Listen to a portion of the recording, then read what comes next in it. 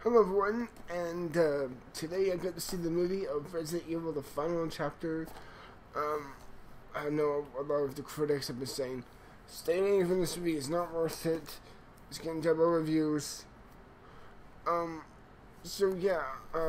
before I give you my review of this movie, I'll give you my personal opinion on the previous installments within the franchise.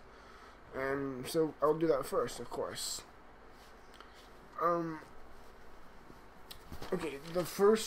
in my opinion, the first three Resident Evil movies, I can enjoy them fine. I believe the first three movies, the first one when it came out in 2002, even because I previously, I binge watched all the movies before I saw this movie today. The first one, okay, here's the thing. I perfectly acknowledge all these movies are stupid. They're stupid, they're dumb, they're brainless, they're not good at all, and I 100% totally acknowledge that. But I enjoy them. For me, these are, to me at least, this is the antithesis of guilty pleasure movie. I know I'm going to enjoy them. To me, this is my number one biggest movie guilty pleasure. I think we all have that type of movie. For me at least, it's the first few Resident Evil movies. The first one, I'm like, alright, fine. The second one, with it in the city, and it shows the actual breaking out of the T-virus, and it had Jared Harris in it as a doctor and his daughter. That one I honestly would say is probably the best, even though it's not really saying much. The third, I was like, okay, this still isn't too bad. And the third one the third one was the one when it came out. It came out in 2007. It's the one that was in Nevada, Las Vegas, and it was a complete barren wasteland of a desert. It literally looked like something directly out of a Mad Max movie. But those three first movies, I enjoyed them fine. I really did. It was actually the third movie. I own all the movies except for the 2012 one. The fourth comes around. And that's when I realized these movies are not really good. That's when I kind of went, oh, that's why I like it, because of stupid, dumb mindless action. The fourth was the one that came out in 2010. For the record, I just want to say that the third was the first that I saw in theaters. I remember seeing that with my dad and my sister, all the way back in that year. I actually very much remember that movie. When that came out, at the very least. So yeah, that's for me. And of course, I haven't played Resident Evil 4. Shit, DVD almost fell. Oh, in my life, I've only played Resident Evil 4. I've played Resident Evil 5. I'm trying to push down my head. Resident Evil 5 wasn't too good, but Resident Evil 4 is the only, in my opinion, is the only good Resident Evil game I've played. Of course, this is a fucking superb game. I love this game. This is one of my favorite games of all time. I still play it at my friend's house, even though I don't have a Wii, really. So yeah, regardless of all that, and the 2012 one, Resident Evil movie, sucked. That was by far the worst up till today. Going into this movie, I was like, okay, I'm not expecting high-class art here, but I'm like, you know what? At the very damn least, at least stick to your guns. But when it does show the fan servicey moments, it feels A, so last minute, and B, so rushed, and C, it seems like it really just came to as a last minute kick mind into oh yeah, I forgot this by Paul W.S. Anderson. And for me, that's very inexcusable. And this movie, the plot for its own stuff, and I'm sorry it took this long to get into this review, I really like this angle, and I'm probably going to work on this angle from now on, hopefully. But regardless, stick to the plan, stick to the focus of this video. The plot of this movie is, Alice, in this movie, it starts out like in this barren, like, type of, like, desert type of wastelands. Start for like 15 minutes, and then, she gets knocked out, she goes place to place, and eventually she's like, okay, I gotta go back to the original city, to the underground, to the hub of where this all started. And, she's gonna confront Albert Wesker for the very last time, and, like, find here and all this type of stuff. All of it is gonna happen. This movie itself is probably the worst of all of them, and that's really saying something, especially when it's just so modern, so recent, because it came out like within the last few days. Granted, it has probably better effects than any of the other previous installments, but that's really not saying much, because the CG effects in this movie are laughably all terrible. I was consistently bored, completely just put on this movie, and even when it gave you like that the traditional type of kick-ass action scenes type of moments, the big fundamental flaw with those I found was that they were way too fastly cut together. So it's like, okay, there's a part where she's hanging upside down, she's taking a bunch of people out, but it's like it would cut to her face, cut to the weapon, cut to the person being shot and then falling down. It's like, it's way too many cuts, and it feels so horrifically fast-paced that it feels like you just can't get a breather. And like, just choreography-wise, it looks bad. You can't tell what's going on. Why is this happening? And I will openly state I like the Resident Evil franchise. Like, people would say, like, oh, do we differentiate on the movies or the games?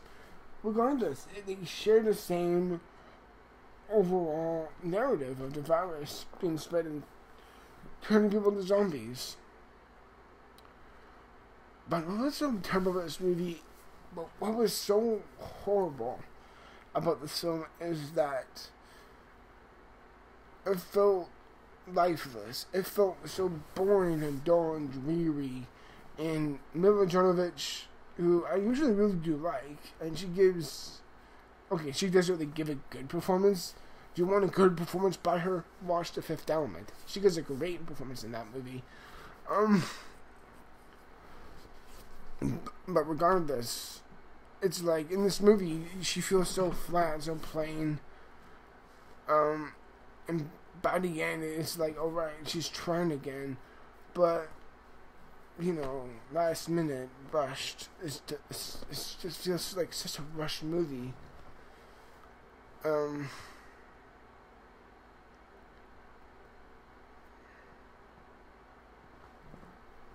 for me, it really felt painfully boring. I was consistently just pulled out of this movie. Even when it came, like I said before, when it came to the action and it came to all that stuff, it was horrible. It was incredible. I'm like, with the time so advanced, with camera technology advanced so fast, stuff like this, wouldn't you want to take advantage of this? And it's like, no, it doesn't. Unfortunately, it just ruins it across the board. The fan service stuff doesn't really feel like it's earned. It feels like, oh shit, last minute. Like I always said before in this video, it feels so last minute.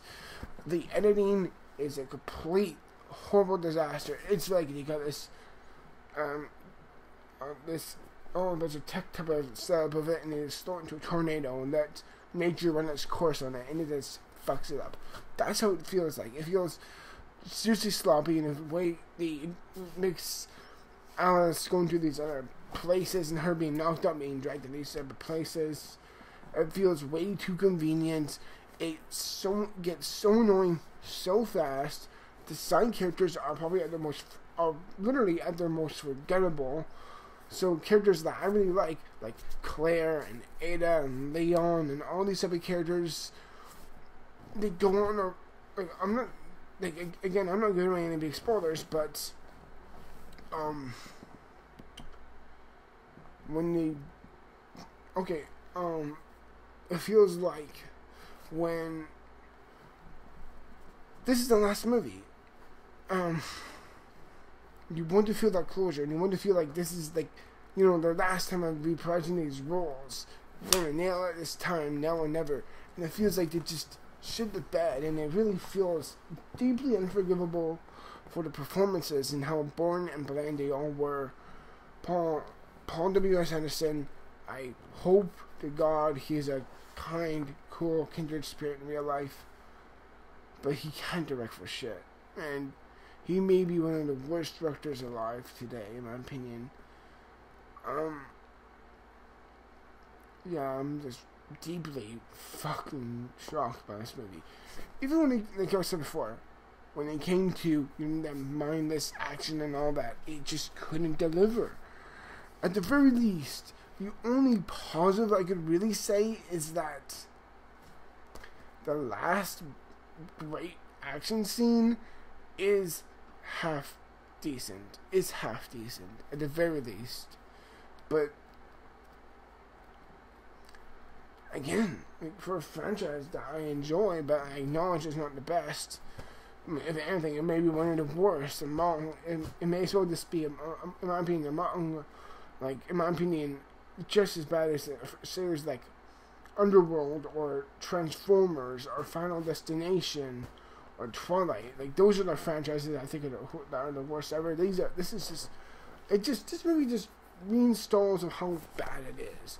And if, instead of a franchise, when you see it go along, you see it evolve, it's like a filmmaker at least reflects back and sees, okay, what does and doesn't work.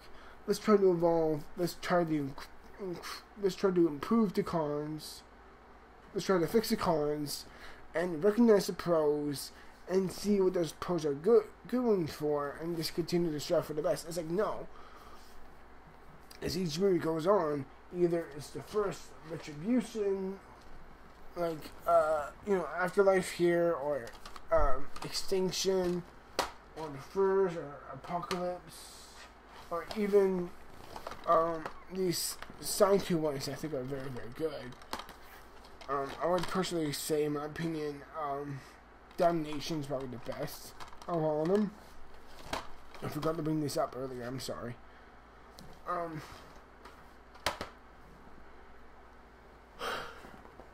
Again, it takes a hardcore, I wouldn't say I'm a hardcore fan, but it really does take someone like me who, at the very least, acknowledges as a very much as a guilty pleasure.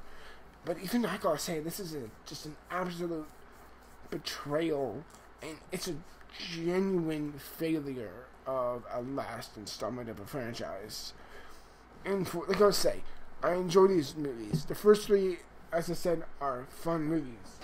The two side spin-off ones, Damnation and Degeneration, are openly good. If you can find these on YouTube, I would highly recommend them. I seriously would.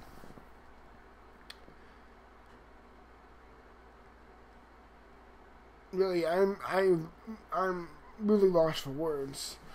I didn't believe a movie could top The Bye-Bye Man. But it did. Actually, no.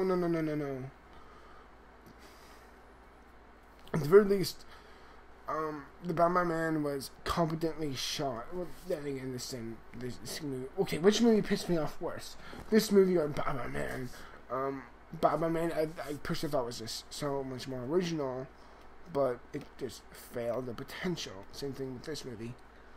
It may not have been more original, but at least it had potential of becoming, like I said before, it's like, with the advancement of all the technology and blood and stuff like that today, and you could probably make some of the best films ever made just from this year. It's like, I don't know if it was the studios, whatever it's fault, whatever, all that type of stuff. And you know what, frankly, it's none of my business, but whatever it is, is clearly not working. These movies are stupid, and I've openly admitted by my own words, by my own statements, and I will openly admit to those, and I would openly say that, you know what, I enjoy these movies. They're silly, they're dumb, all that type of stuff. Even though I've got to say, this movie sucks. Fuck you.